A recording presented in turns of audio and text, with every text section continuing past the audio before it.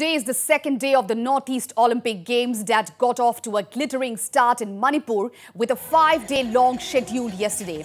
Conceptualized by the Olympic Association of the 8 northeastern states, the event will witness participation of over 1,500 athletes from all the 8 states of the region.